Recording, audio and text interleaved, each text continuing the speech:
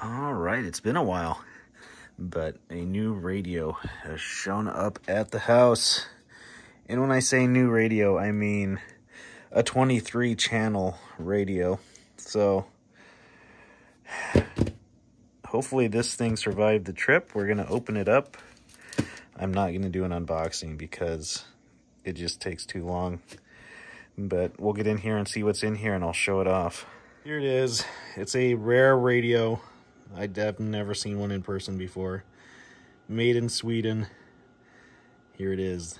The Handic 2305. So, this radio has its original microphone, which is a 4-pin DIN. It's kind of an oddball. But radio appears to work. S-meter light is burnt out.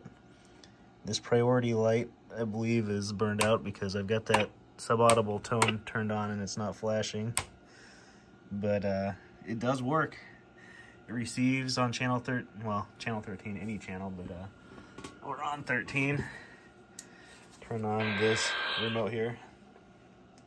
Test 1, 2. Test 1, 2, 3, 4. So the radio itself works. This radio picks up noise. Let's key this one up. Test 1, 2, 3, 4. Test 1, 2, 3, 4. As you can see, we're keyed up and we can hear ourselves on the walkie-talkie. And let's see here. We'll just dead key this thing here. 10-watt slug. Oh, 3.5 watt dead key. Audio. Swinging almost up to 4 watts. We can throw the amplifier on. It's not a very powerful radio with a lot of swing, but it does work. Looks like we're keying 80 or so watts, 85 watts, swinging up to about 90. See what our peak power is. Audio.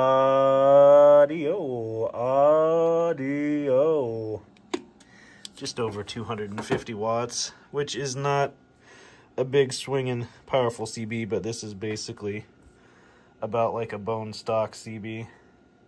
So, I don't know. This thing's just cool. And where am I ever going to see one again? So, at least in person. This one was in good enough shape that I was interested in receiving the thing, so here it is. Radio seems to work though, so I'm gonna go inside here, clean some things up, switches, knobs. All right, here's the back panel of the radio. As you can see, it's a USA model. It was actually imported to the USA, so it has some differences, I'm sure. 120 volts, all that fun stuff. But looks like it can be powered externally with a power supply or your vehicle.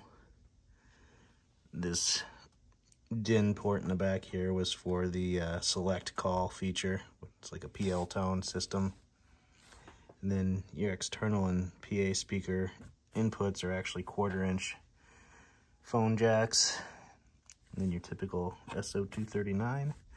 And this is some sort of a squelch control for the subaudible tone, for subaudible receive. But yeah, pretty simple, 2-amp fuse. So to service this thing was pretty simple. I just cleaned the back of all these switches, sprayed fader lube inside of all these potentiometers, and replaced this burned out lamp in the S-meter. Just used a white LED that I then scuffed the surface with sandpaper so it'd be a little bit less wanting to cast like a laser beam out the front of itself.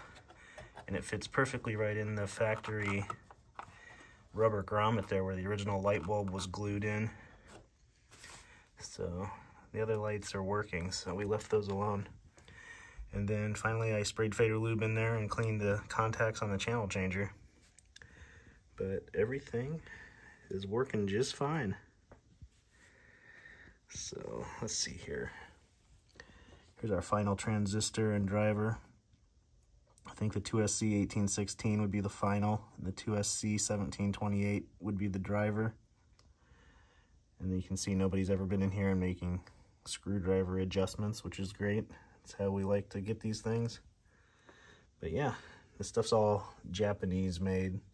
It's not actually made in Sweden. It was contracted out to be made in Japan. So what's the brand of the board? I've never seen the brand over here on this board. GRE, Japan.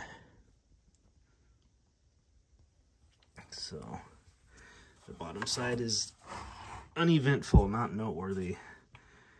Through old design with not a lot of stuff mounted to the surface randomly. But yeah, I am going to pull off the front panel here and see if I can get the channel changer to be more spot on in terms of its adjustment. So stand by. So when I first turned the radio on, I noticed that the number was kind of misaligned. So currently, I believe we're on channel 5. It almost looks like you're on channel 4 when you're directly on. So that would be channel 6. And nicely enough, there is a screw that we can loosen that plate and make the adjustment and have this thing lined up correctly. So this radio is fairly straightforward to take apart and do service on. Now, he didn't cut you off. Hey, T-Bird. Perfectly lined up. That sounds like something Prime you might Minister. want to experiment on at home, but you said that cabin got that rubber band around his nuts? Channel 1, channel 23, no channel whatsoever. Channel 22.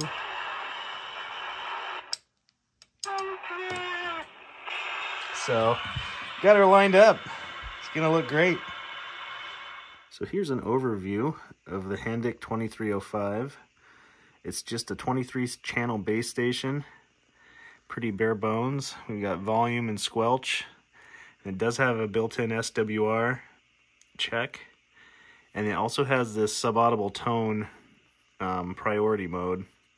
This is kind of like a PL tone. And if you flip this system on, it just starts blinking this light to let you know that it's engaged. What's the audible effect of that? I don't really know. It kind of mutes people out when it's on and unmutes them when it's off. So that's with it on. That's with it off. Let me take this gate off. Where's my gate at? Anyway, turn that down. All the features are working. CB, PA works. The SWR check, the calibration, that stuff all works. And in theory, the priority mode works. Who knows? But it's cool to have a radio that all these features are working. The only thing I ended up having to do was replace the S-meter light. And I used a white LED because it's the first case I've ever seen where that actually looks good. Since the lettering is blue with orange, the white LED looks pretty good. And this is where my channel sits now that I've realigned the dial. So every channel is accurately indicating where it's at now. That's channel 20 in this case. How about it out there, DX Land? DX Land, CB Lounge 2112 with that live video gate on YouTube. Come on, come on. 2112, we're making that trip. This is 421 in the middle of Iowa. You are making a mighty fine trip there, 421. You're getting over all the hash and trash there, 421. Sounding fantastic. In from Iowa. Appreciate it. You're on the live video gate here at the CB Lounge 2112. Hey there, I just wanted to give a shout out. We've got this Handic 2305 23 channel base station that we're testing out. Just got it kind of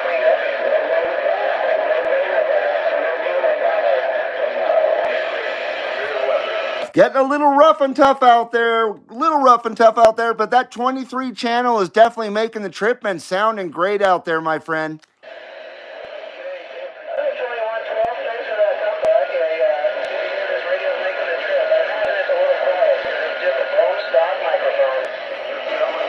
Well, that radio is sounding mighty fine, mighty fine. You're around the 55-minute mark on the live stream today if you want to hear it. And for a 55-minute mark, I'll check it out, yeah. And I might include your audio in my video here. I'm going to...